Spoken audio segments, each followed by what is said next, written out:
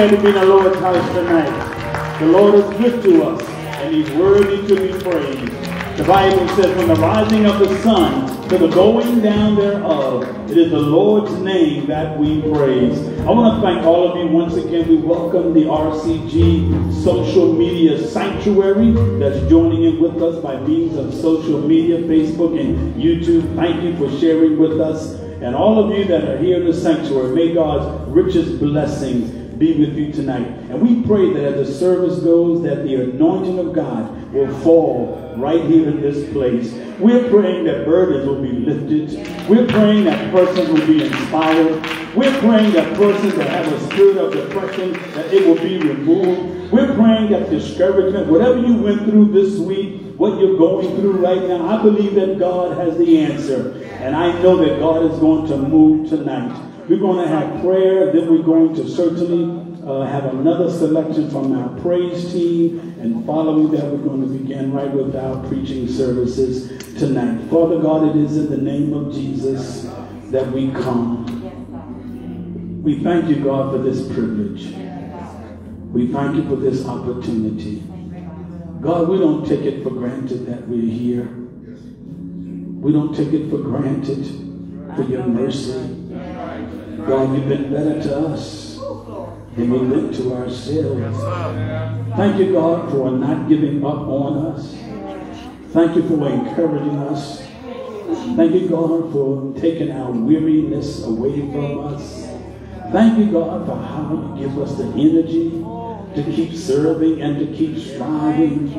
Thank you, God, for your grace that's always an enabler. We bless your name, God, because you are worthy of all the praise. God, we just pausing right now, just taking a few minutes to give you praise and to give you glory, because it all belongs to you. Now, God, have your way in this service. Anoint every speaker, every preacher, every pastor. Oh, God, in the name of Jesus, anoint them afresh. Oh, God, we pray for fresh insight, even as they stand. We thank you, God, right now, and we bless your holy name. In Jesus' name, amen. Amen. The Lord certainly is good. Following this selection from our choir, our praise team, rather, the first voice to preach tonight will be Pastor Michael Reed. He's been with us before. Following him will be Pastor Joanne Talley. We thank God for her, and then we'll be announcing the other two as we go forward. Come on and continue us further in worship.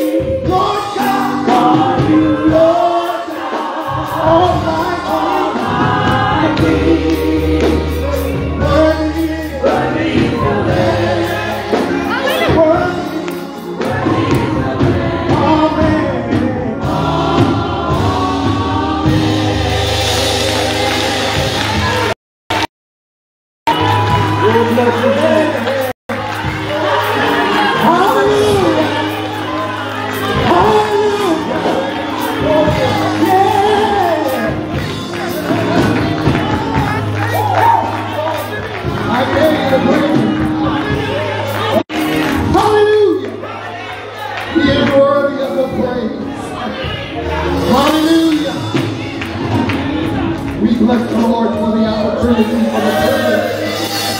Yeah, you can praise Him. The Lord has been good. He's been better even today. I will bless the Lord at all times. His praises shall continually be in my mouth. I don't know about you, but my soul shall make a boast in the Lord. And the humble shall hear it and be glad. I dare you to know about you and feel the presence in this place. Yeah, this is a good place to be, amen. Yeah, this kind of when the Spirit of the Lord comes into this place, amen, let the cloud of His glory fill this place. Oh God, I feel Holy Ghost. Let the cloud of His glory fill this place. Worthy is the Lord. I love the Lord. I gave you the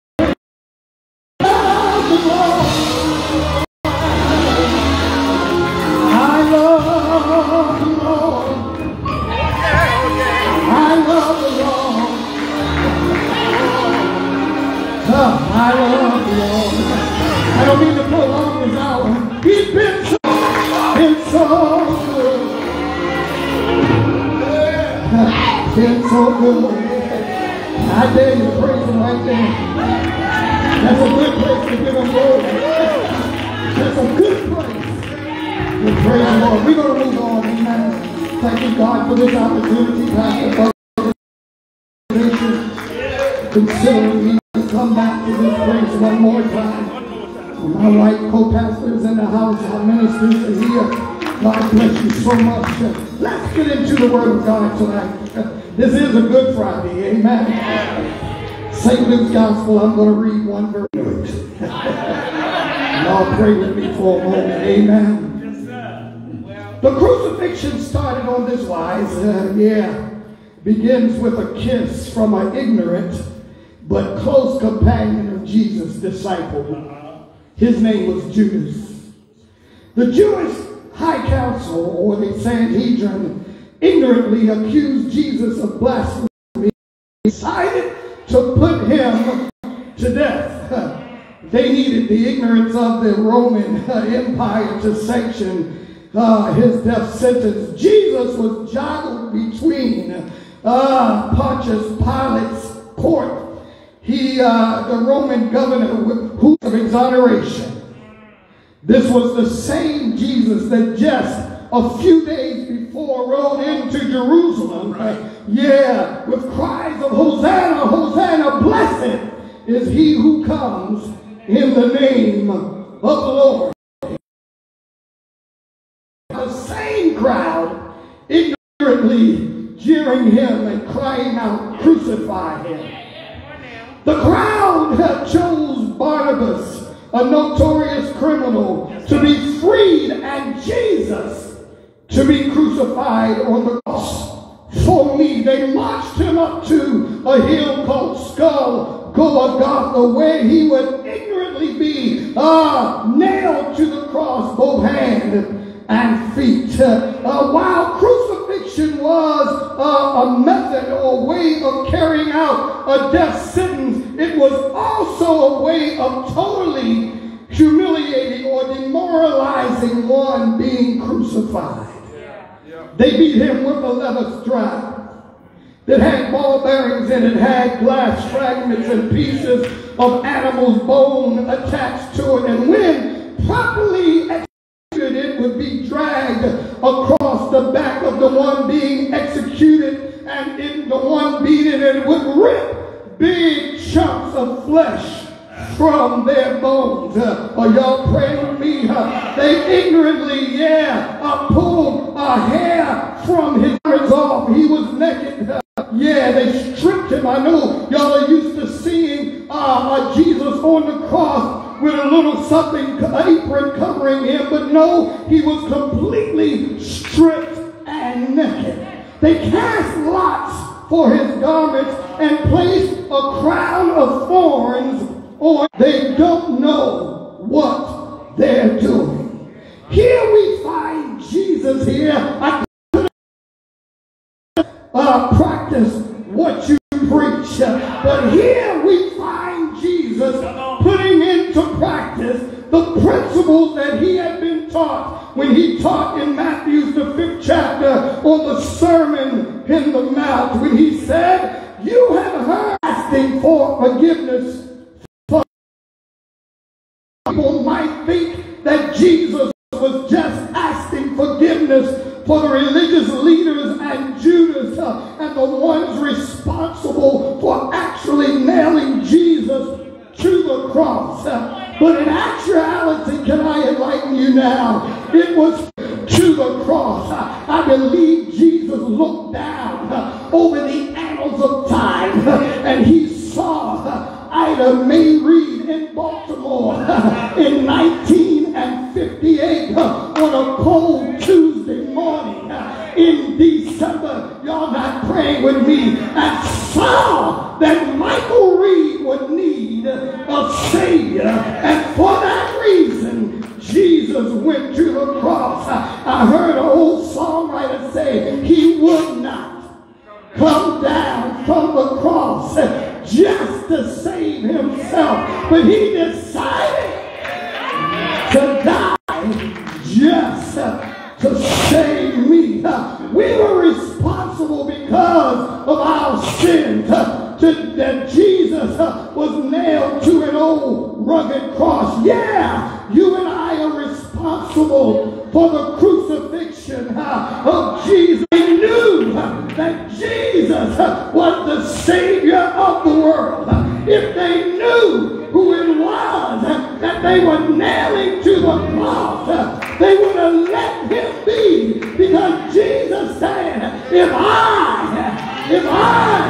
be lifted up from the earth, y'all not praying with me, I'll draw all men unto me. If they had any sense, if they knew better, they would not have crucified my Jesus. But because he was nailed to the cross, he nailed my sins. He nailed your sins to the cross of Calvary. And because of his blood, God, not pray with me, because of his blood, his blood, it was nothing but the blood that saved me. The blood that flows to the highest mountain. The blood that flows to the lowest mountain. The blood that gives me strength from day to day. The blood will never lose his power. Not a secondary scheme, but it was the plan of the Lord to redeem. Father, forgive them, but they don't know what they're doing. God bless you. Come on, let's give it. First pastor. And Pastor Michael Reed, Redeemed Christian Fellowship. Amen. Coming with the second word tonight.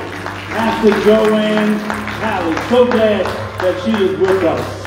Amen. Amen. We do give honor to God, to the Holy Spirit, and to our Lord and Savior Jesus Christ. We thank you so much, Pastor Butler, for this opportunity, and for my president, Tucker, for encouraging me and for asking me to come. Lord, we thank you again for this day, for this opportunity. We never take this opportunity. And here we are with the Message Bible again. Then he said, Jesus, remember me when you enter the kingdom. He said, don't worry, I will. Today you will join me in paradise. And if I was to put a subject to this message, I just preach for a few moments on the good, the bad, and the ugly. The good, the bad, and the ugly. Last week, the last week of Jesus' life is an amazing story. Can I get a witness? Starting with this last Sunday was Palm Sunday. From the grave 3 days later. Can I get a witness? So many people, my brothers and my sisters, played major parts in this drama. There was the finicky crowd. There was Pilate, who could not make up his mind. There was Judas, who betrayed him. The religious leaders who felt threatened by Jesus. The disciples who deserted him. And the criminal who was released instead of Jesus. Barabbas and the two criminals who were crucified with Jesus. And I don't know about you, but I believe that if we were honest with ourselves, we could be having some of those. That movie was entitled The Good, The Bad, and The Ugly. It was starring old Clint Eastwood, which was about three men. One was good, one was bad, and one was just plain ugly. This evening there was another group of three men who were hanging on crosses together 2,000 years ago. One was good, one was bad, and one was just plain ugly. Over 2,000 prophecies are already fulfilled, spoken hundreds to thousands of years before they ever happened. Am I right about it? One is a prophecy in Psalm 22. It's about the way Jesus was going to die. By crucifixion was not even used at that time. This was almost 1,000 years before Jesus was crucified. And the normal way to punish Jewish blasphemy at that time, somebody say stoning. The psalm said he would be on the cross in the daylight hours, as well as in the dark, and his hands would be pierced. He would be surrounded by people who mocked him, and this is exactly what happened to Jesus. God, let's see him deliver him. Can I get an amen? And you know, this is exactly what the mocker said to Jesus when he was on that old rugged cross. I don't know about you, but can you imagine a person 1,000 years before it happened, describing exactly what people were going to say, what was going to happen to Jesus hanging on that cross? It absolutely boggles my little finite mind. The psalm even said that the people would gamble for his clothing. Somebody say not a coincidence. It's not something that Jesus could do himself. Some were fulfilled by Jesus himself. Some were fulfilled by the religious leaders who hated Jesus, and some were fulfilled by the Roman soldiers, and one was fulfilled by God the Father when he made it dark from noon. Is everybody with me tonight? So our text tells the story of the original, the good, the bad, and the ugly. The three men are being led to be crucified. We don't know what these criminals did, but apparently they were caught, convicted, and sentenced to die. It was the death of a criminal. So let me tell you a little bit about the good, the bad, and the ugly. So let me start with the ugly. The thief on the left was ugly. Ugly is bad on steroids. It was just beyond. We're not talking about a person's looks here. We're talking about the condition of this man's soul. This man was selfish and mean. He was spiritually ugly. Can I get a witness up in here? His attitude made him unattractive. A person may be bad, but you don't have to be bad to say he probably went to hell too. Can we be honest tonight? Come on. A lot of us are like him. Just plain ugly. Somebody gonna get mad, but that's all right. Even when they are confronted with their crimes, they still don't repent. It's easy to get mad at others and then blame everybody for our problems. That is ugly, somebody. Spiritually ugly is the worst ugly here tonight. And God and this kind of ugly just don't get along. Am I right about it, Pastor? Well, we talked about ugly. Let's go to bad. Second, let's talk about bad. The thief on the right represents the bad. Y'all hear me? He wasn't going to blame others for his crimes. He knew he had done wrong. He knew he had deserved punishment that he was getting. And don't you know, sisters and brothers, it's one thing to be bad, but it becomes ugly when you won't admit you're bad. When the claim for your decision. The second thief messed up his life. He committed serious crime. cause to die. Don't you know we all have sinned? I didn't say that, but that's what the Bible says. We done some right, and the man in the middle who was good. Do we take responsibility for our bad decisions? Do we try to blame others for our bad mess up? Do you see the difference between these two men? Both are, but only one made it to heaven that day. I think we can shout right there all by ourselves. He was bad, but he asked for forgiveness. Jesus forgave him and invited him to heaven that very day. He didn't have to wait till the morning time. He didn't have to think about it, but he was to die. How could this have happened? How could he go from being the Messiah on Palm Sunday to blasphemer on Thursday and crucified on Friday, Sister Owens? Well, I believe that there were many reasons. One was jealousy. The other was confusion among the people as to what the Messiah was really supposed to do. But the truth of the matter, my sisters and my brothers, is that Jesus came for this very same purpose. He came to be the sacrifice of a new life. Is anybody glad that they have a chance for a new life? One life that's free from bondage. Can I get a witness? We know he was good because after he died, somebody, we are told that he rose again. That hold him. He rose from the grave because he overcame the curse of sin and overcame the consequences of sin, which ultimately was death. And so somebody say today he is still alive and offering to help any of the question before us tonight is, which one of these two men on either side of Jesus are you? Something to ponder about for real. The two men on the other side of Jesus both had a chance to be forgiven of their crimes and their sins. But only one asked for forgiveness.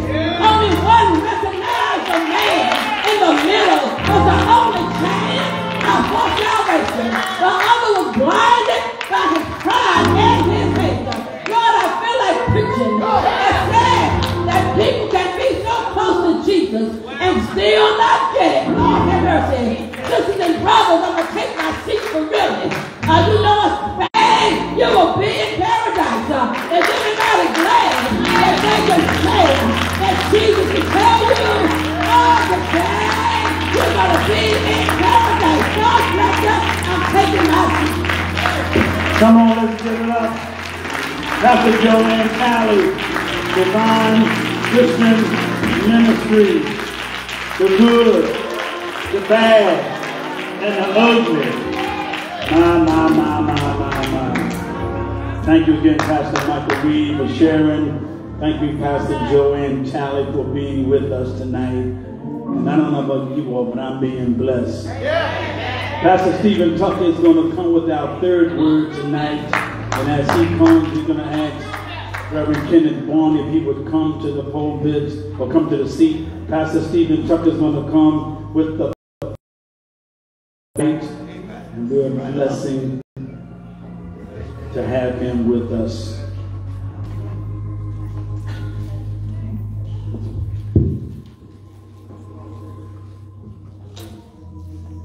Let the church say amen. Amen. We love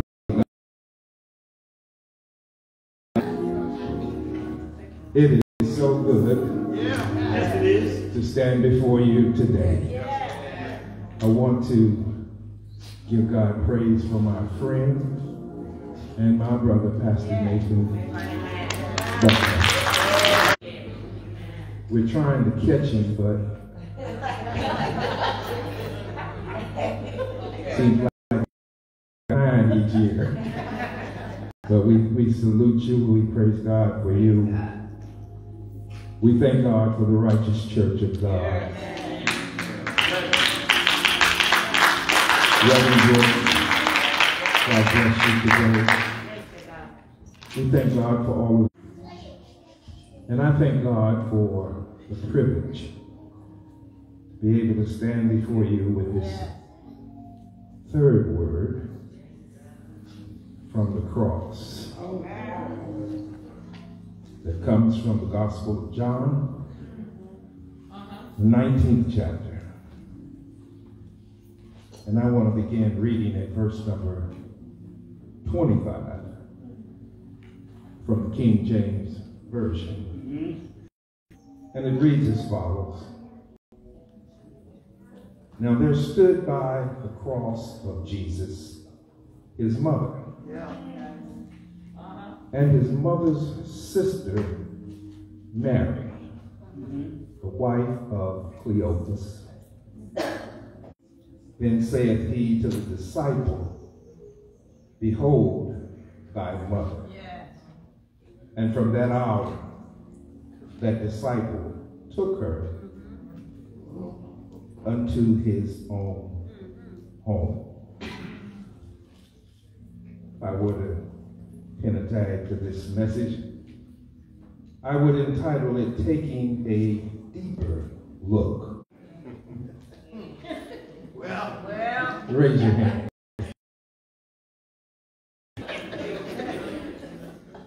The text says, in describing just who all heard Jesus utter these words, now there stood by the cross of Jesus his mother.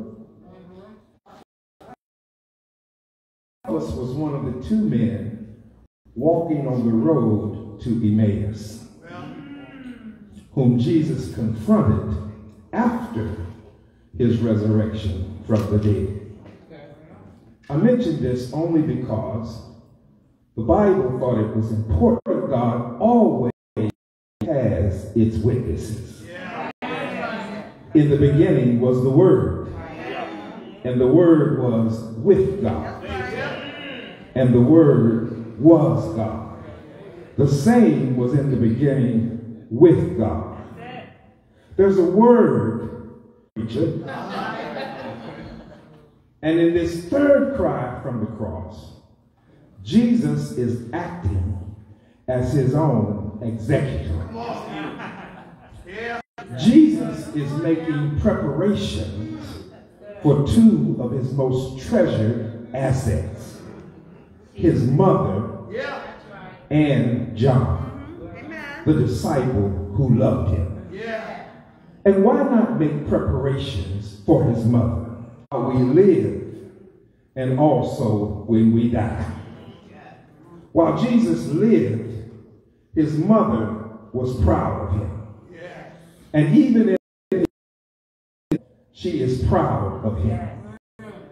What a horrible thing to witness, the death of your own child. The only thing worse for Mary than witnessing the death of her own child is to witness how Jesus is. They found him in the temple with the doctors and the elders. And when his mother questioned him about his strange disappearance and why he had put all of that stress and worry on his parents, Jesus replied, "Did you not know that I must him?"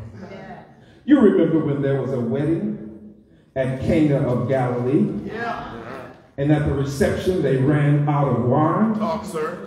When Jesus showed up, his mother confronted him with the problem. She knew by this time that her son could handle the situation. She was so proud of him by this time that she said to the guests, "Just do whatever he says." And Jesus turned the water into wine, and the wedding celebration continued. I pause right here to raise one question before I take my seat. And that question is, how many of us can say that we have made our mothers proud? Can I repeat that question? How many of us can say that we have made our mothers proud? How many of us are guilty of bringing shame on our mothers?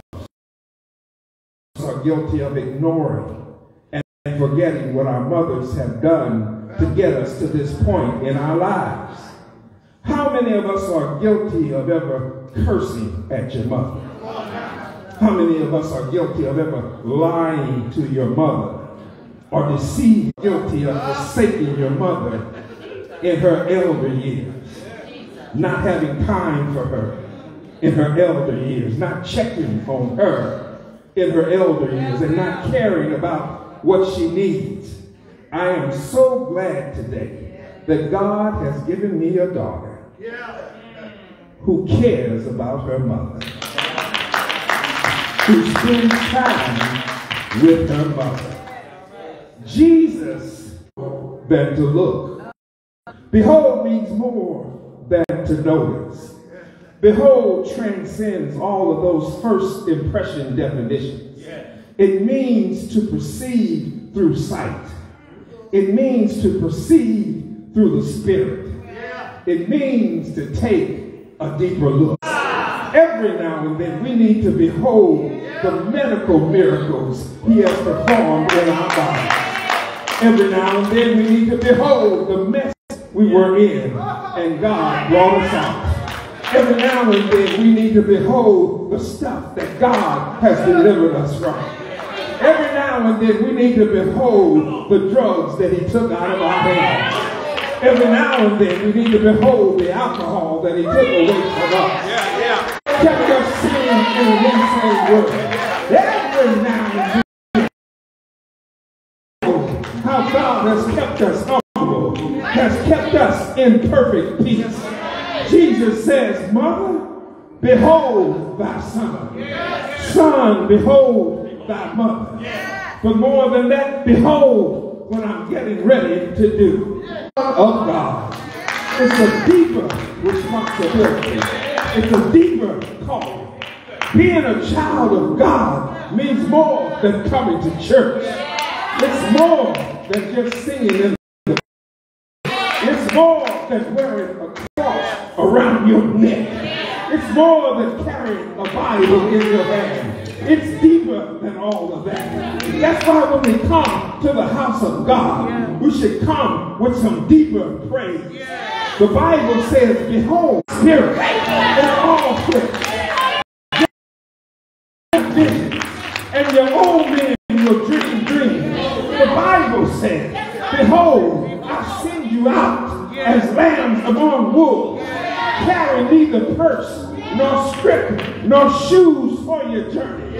The Bible says, behold, the last love the Father has bestowed upon us, that we should be called the sons of God. For we are now the sons of God. And it does not yet appear what we shall be. But we know that when he shall appear, that we shall be like him. For we shall see him as he is. I don't know about you, but look upon his face, there to sing forever of his saving grace. On the streets of glory, let me lift my voice. Cares all past, home and land, ever to and this corruptible shall put on incorruption, and immortality, and this corruptible shall put on incorruption. Then shall come to pass the same that is written, death is swallowed up in victory. O death, where is thy sting? O grave, through Jesus Christ our Lord. Therefore, my beloved, be ye steadfast. I said steadfast, unmovable, always abounding in the work of the Lord. For as much as you know that your labor, I said your labor shall not be life and behold it. Anybody here know what I'm talking about? Mother, son, behold your mother, for this is good in the Lord. Come on, let's give a hand clap of praise. Dr. Stephen Butler, New Commandment Baptist Church, with our third word. Junior with our fourth word. He's had a long day today, yet he's here tonight. And Pastor Ken, and greet the people of God with our fourth word. Just before he comes, you can go to the RCG Facebook page, and you'll have all the pictures of our preachers tonight. Amen. If you're happy and you know it, once you put your blessed hands together, and rock will take your place. Hallelujah, hallelujah. Thank God for my friend, amen, and uncle to me, amen, and Pastor Nathaniel Butler. Amen. Come on, let's show your love for him, brother. Amen. Amen. To his wonderful wife, Sister Lady Butler. I've been knowing them since I was yay high. Amen. Thank God for them. Amen. And thank God. Good to see you as well once again, church. Amen. You look good. Amen. Look at your neighbor and say, neighbor, I know I look good. It's not the Maybelline. Amen. But it's Jesus inside of me. Amen. Come on, y'all, to say amen to that. Amen. Simon, amen. I have already enjoyed all the preachers and pastors before me. Come on, let's show your love for them. Amen. Amen. Amen. One thing about me, I enjoy preaching, but I love to hear great preaching. Amen. Amen. I enjoy to hear great preaching. Ain't no haterade in me. Amen. And Heavenly Father, we thank you on today for who you are, for your kind, your majestic. We ask our God that you hide your servant behind the cross. Give me preaching power, and preaching the power and demonstration of your spirit. Have your way on tonight. We in faith, and we already claimed the victory in faith. For it's in Jesus' name we pray. Our heart, soul, and mind says, amen.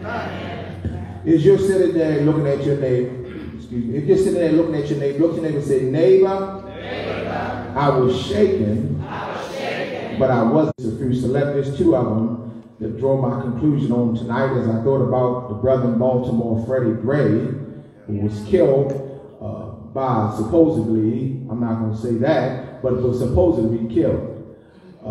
A few months ago, rather, we just dealt with George Floyd, amen, and how those who allegedly, amen, killed him were held accountable for his crime, for their crime, rather.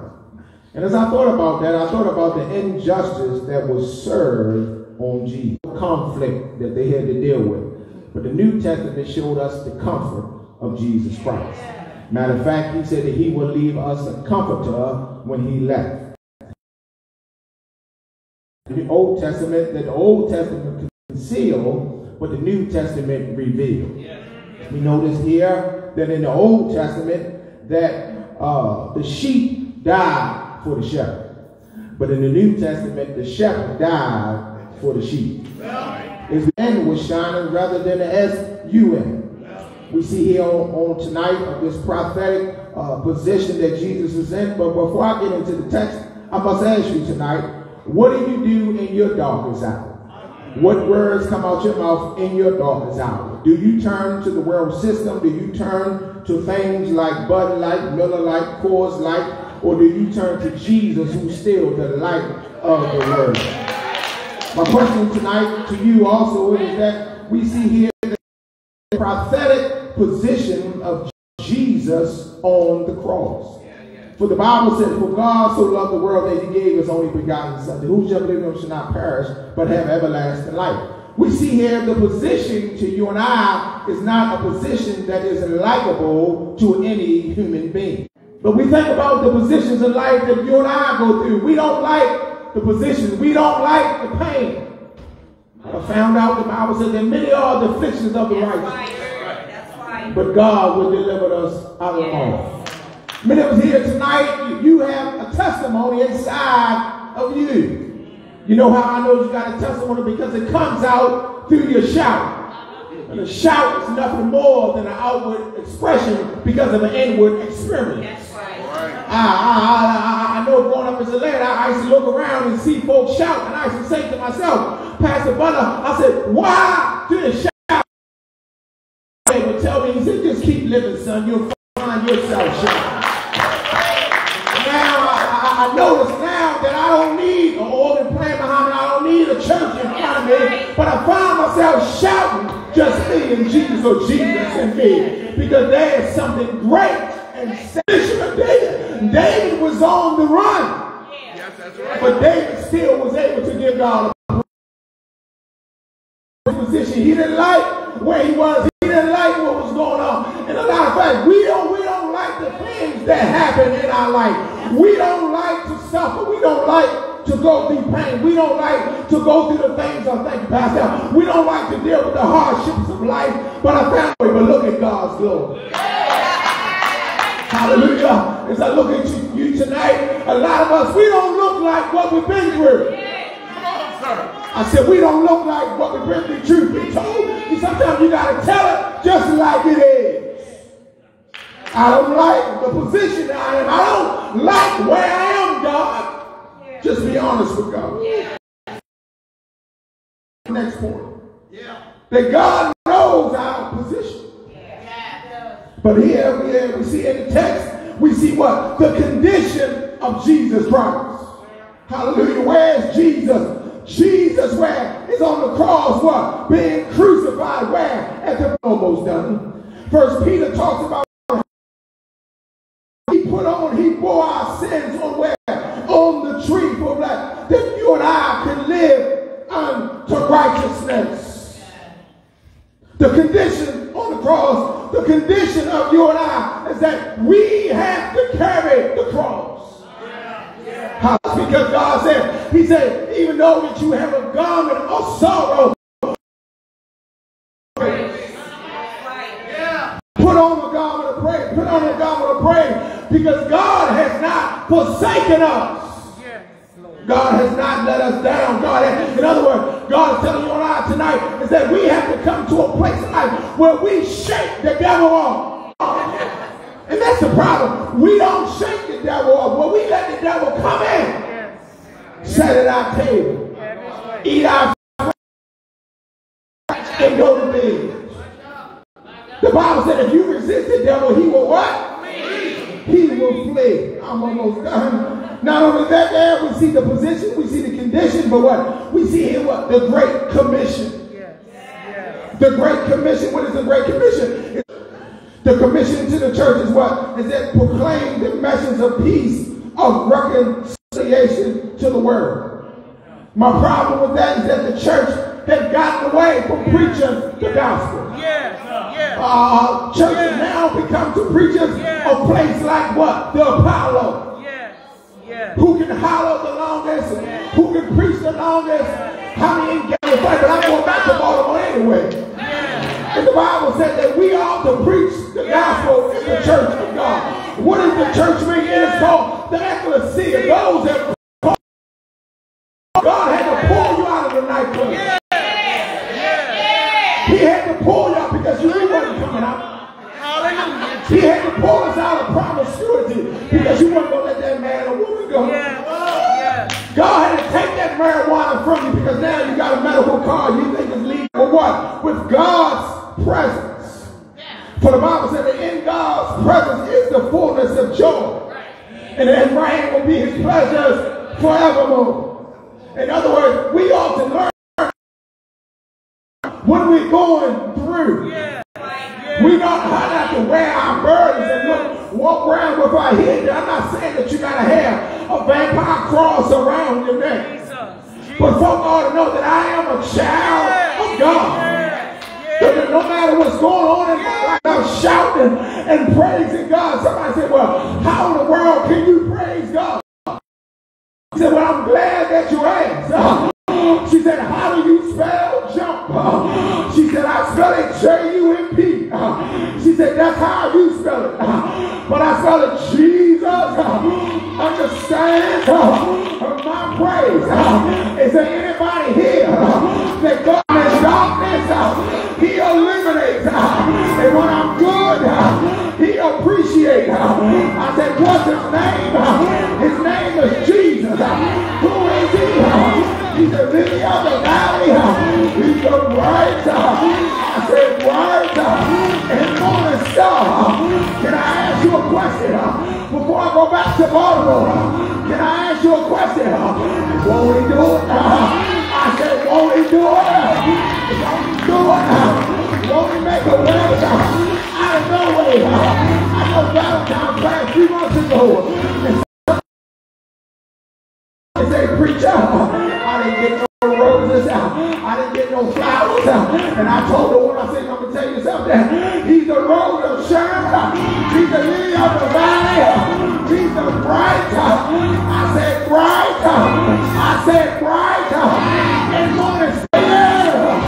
I said say yeah. Say yeah. Has it been good to you? Has he brought you a mighty long way? Say yeah. I know he's all right.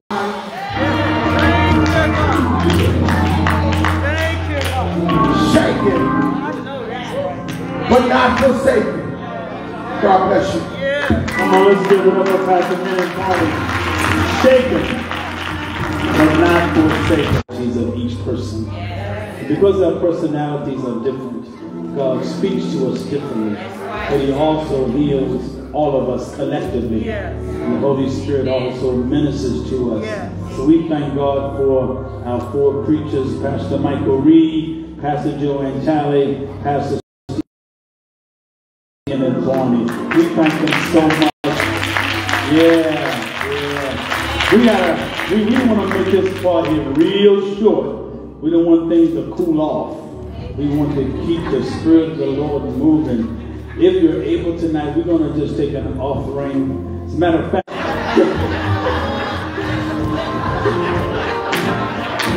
so you don't have to worry about nobody bothering us tonight, or you can come around. We're going to do this real quick, you all, so that our choir is going to give us an appropriate message.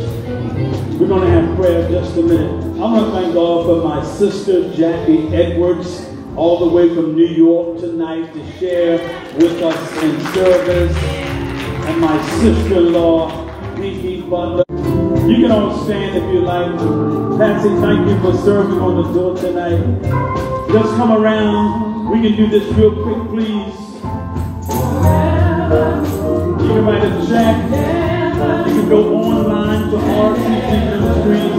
Thank you so much for your gift of love. You've done for me.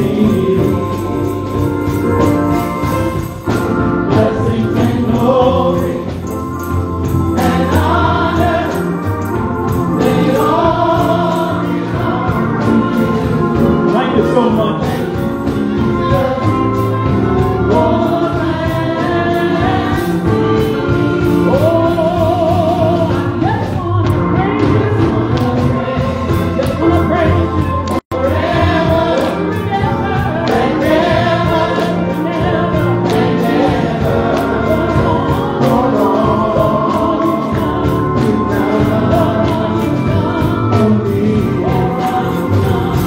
So much.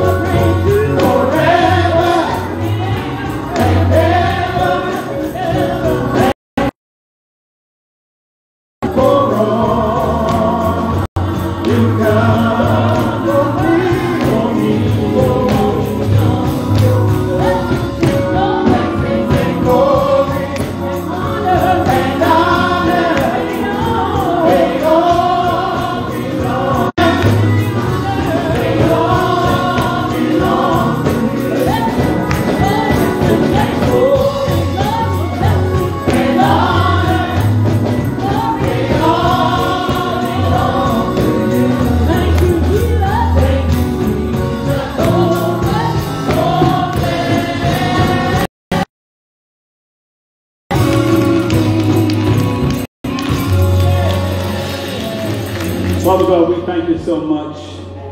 How you doing, young man? This your offering? Oh, thank you. You want change? That was awesome. He says, here. Father God, we thank you right now for these gifts of love. Thank you, God, for those that have given sacrificially into the kingdom. We thank you, God. We pray, God, that you would bless them. You would remind them that they sowed into the kingdom. And their blessing may not come back in dollars, but it'll show up in ways. that they would remember that you are rewarding them because of the principle of giving, sowing, and reaping. Thank God all that's received tonight will be used for the building of your kingdom. We thank you for those that gave. We thank you for those, oh God, that sowed cheerfully. We pray for those that have suffered income loss in this period. We pray, God, that you'll meet every need. Thank you, God. Multiply these gifts so that we can be a blessing to your name. We thank you in Jesus' name. Washington Baptist Theological Dean of Washington Baptist Theological Seminary, Dean of Chapel. And we're so glad to have her with us tonight. Dr. Owens, greet God's people. Amen.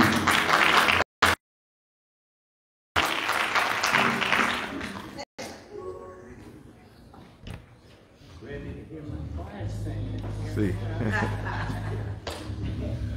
God, I love you this evening. I love you this evening. And as I serve tonight, I want to honor this pastor, Reverend King, and verse 28. And the New King James translation reads like this. After this, Jesus, knowing that all things were now accomplished, that the scripture might be fulfilled, saith, I thirst. Yes. I'm going to give you the subject of the paradoxes of a thirsty moment. The paradoxes of a thirsty moment. Of the 7 final utterances that Jesus spoke from the cross, his 5th statement is the shortest and appears to be the simplest to understand. Yet his words, I thirst, are power-packed with last. The words indeed have an obvious meaning, but if you compare his words with how he lived his life and with the whole counsel of God's word, there's a powerful message here for us. So the challenge is that we must not just hear his word, absurd or self-contradictory proposition that when investigated or explained may prove to be well-founded or true. Doubtless, Jesus experienced extreme thirst while being crucified. He would have lost a substantial quantity of his bodily fluid of Gethsemane. We can understand him saying, but this 1/3 of the Triune Council, who created all water more than 6,000 years ago, now says to us, I'm thirsty. He who was able to walk on top of water, turn water into wine, to make the earth fruitful. The sea, it's his, he made it. All the fountains and springs are of his digging. The poured out streams that run among the hills, the torrents rushing down the mountains, the flowing rivers which enrich the plain, all are manifestations of water. And was made in the likeness of sinful flesh. And so he can now cry in this fainting voice. Mind you, don't get it twisted. He did not give up his attributes of omnipotence, omniscience, or omnipresence. Because to give up any part of his divine nature would have mean that he would have ceased being God. What he gave up was the independent excellent touch with the feelings of our infirmities, but he was in all points tempted like as we are, yet without sin. But not only it shows us he's sympathetic, but he's a scriptural savior. The lamentation of David in Psalm 69:21 had to be fulfilled, that they would give me water. He's also a sufficient savior. When Luke 16, our Lord talks about a man who died and went to hell. He woke up in the torment of hell and began to beg, can anybody, somebody just come and dip your finger and suffer for bearing the sins of the world? It was after this. He was forsaken. My God, why hast thou forsaken me? It was after this. His hands and his feet were pierced. It was after this. They divided his clothes among them and cast lots for his robe. But after this, he had Moses and Elijah and were talking to Jesus. They were discussing about the death that would be accomplished in Jerusalem. It's happening right now. Luke then says, Jesus says to his disciples, I have a baptism to be baptized with, and I'm distressed until it's accomplished. So it was accomplished. After this moment and this accomplishing moment, the verse lets us understand that this was an articulation of this thirsty moment. As we hear this four-letter word, we're constrained to say of our Lord, no man ever spake. Fig trees died. When Jesus spoke, Jairus' daughter was healed. An undertaker's labor was voided just before he turned our sheriff road into harmony.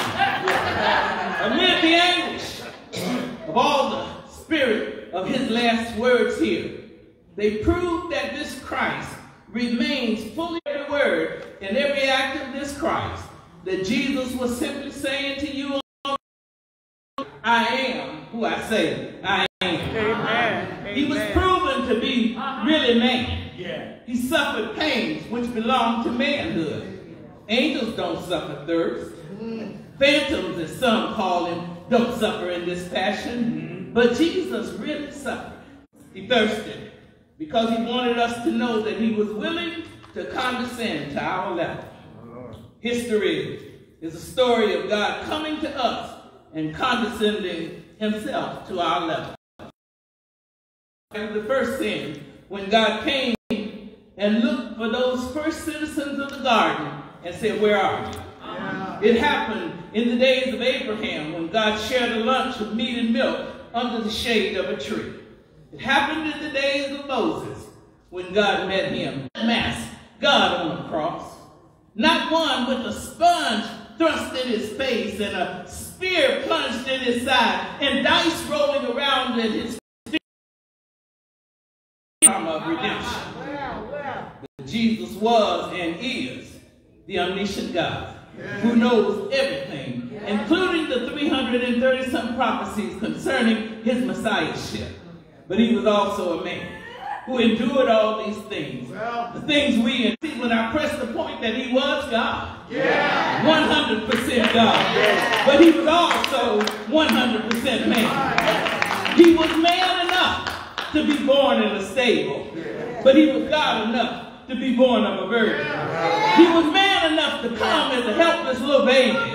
But he was God enough that shepherds and wise men would make their way to worship him. He was man enough to borrow a ship to get to the other side. But he was God enough to step out the ship and walk on the water.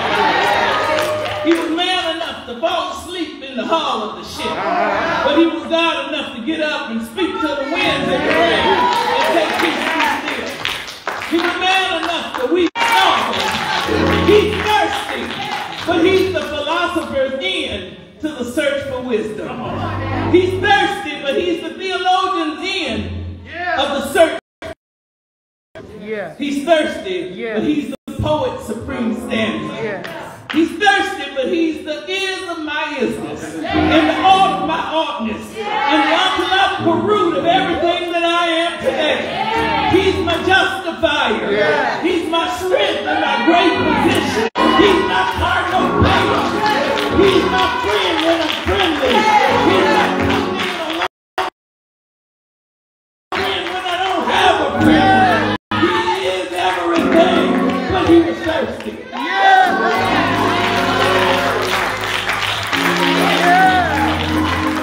Dr. Edna Oman, Washington Theological Seminary, Dean of Resurrection Bible Church, with our sixth word tonight. All of our preachers have been magnificent, they've been prophetic, they've been effective, and we thank you so much, Pastor. But he was thirsty. Sixth word. He was thirsty. Bless him, God. It is finished. Bless him, God. Bless him, God.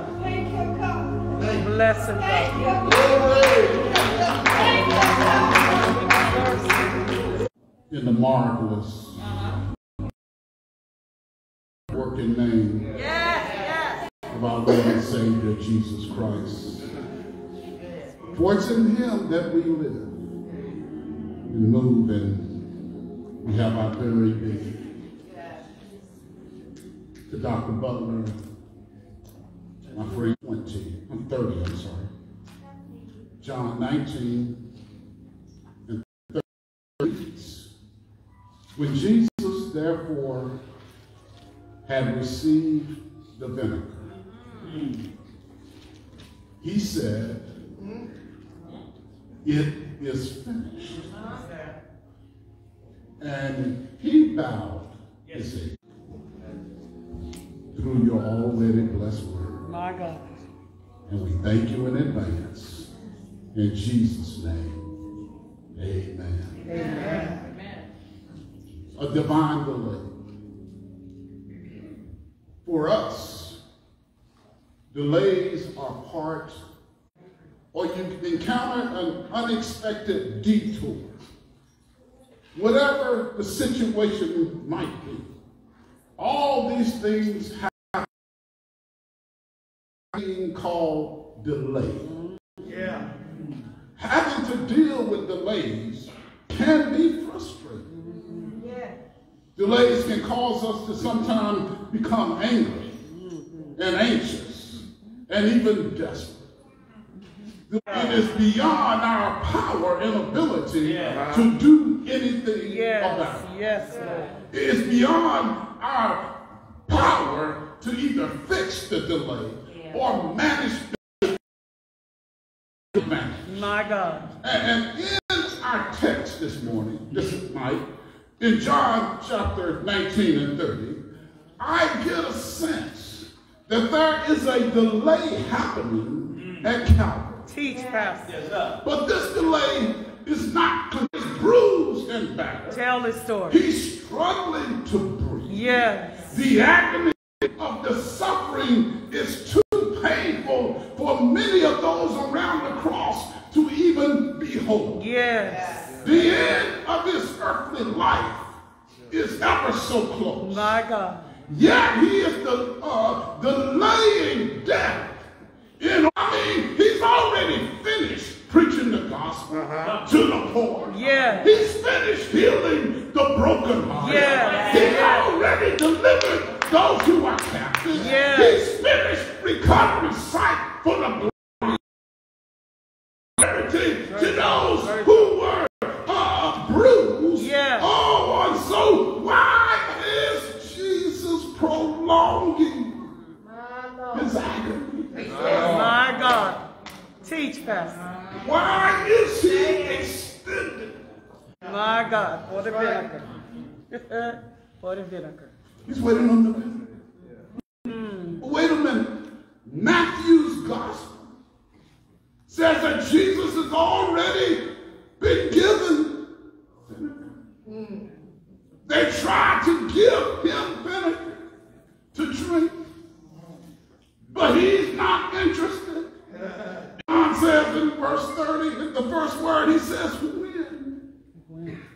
That means that there is a divine appointed time. Yes, when. For Jesus to receive the vinegar. Yes, Lord. There is a divine time where Jesus is to accept the vinegar. Yes. There is a divine appointed time that he will embrace the vinegar. Yes. But the vinegar he will reject came from the unrighteous hand. Oh, man tried to force vinegar into the mouth of the Savior. But God laid the vinegar upon the shoulder of my Savior. Yes. What did he lay upon his only begotten? Teach, Pastor. What does the vinegar represent? Yes. In the passage. That's right. Well, in order to understand this, we have to understand the characteristics of vinegar. Right. We have to see the vinegar. Wow. My God. Before Christ died on that cross. My God. Yes. Our sin. Yes. Cost us a debt that we could not pay. My God. And God's justice. Yes. Has sentenced each and every one of us. My God. To eternal separation from Him. Yeah. So we have to examine something that represents my relationship with God before Christ died on that. Yeah. Yes, it was. Sour. In my sinful state, yes. In your sinful state, we had no relationship with God. No, we didn't. Because of our soured attitude. To stay into God. I know y'all been saved all your life, but I'm talking about what I used to do. Come on now. Because our sourness of our vinegar soured our relationship with God. And there can never be a wholesome relationship. And we know that anything acid comes in contact, it destroys. That's what our behavior was. And that's what our lifestyle used to be before Christ redeemed us. My God, my God. We were like acid in a relationship. We hurt, we had no compassion. We didn't know love, and we didn't even know how to show love. We were filled with pride. Loved the worldly pleasures that we loved God. Yes.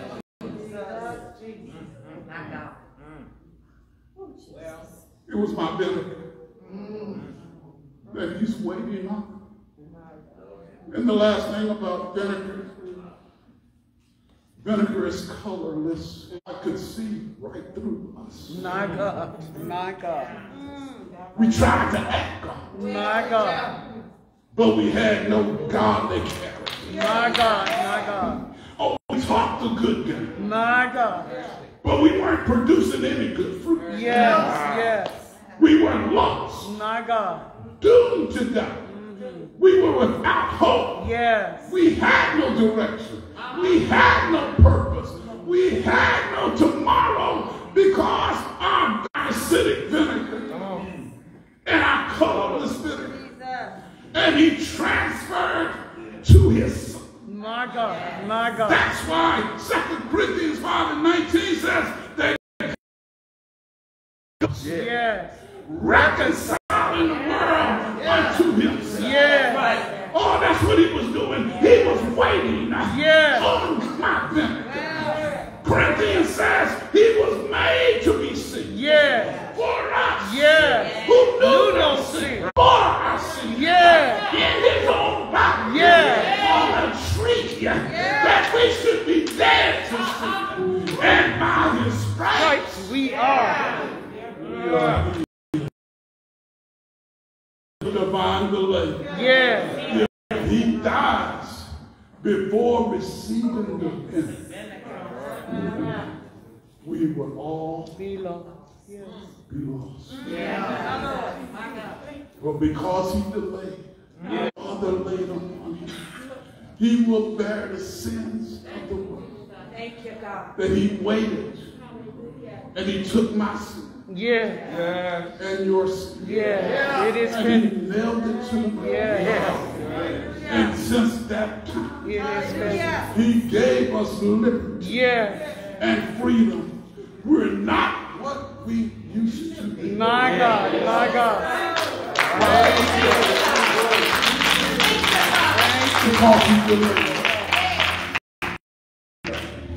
We're not what we used to be. My God. So my brothers and sisters, as John says, when Jesus, their King, had received the vinegar. Thank you, Pastor. Good morning. Hands up for praise. Resurrection Bible Church, Pastor Joe Martin. Thank you, Dr. Edna Owens. Appreciate you so much, Pastor Joe Martin. Thank you so much. RCG Social Sanctuary. Thank you for staying with us. We appreciate you so much. We're coming up on our final word for tonight from Pastor Rodney Teal from Jerusalem Baptist Church. Have you all enjoyed service tonight? I know media, but we are here tonight. And just before Pastor Teal comes, I want to take this moment.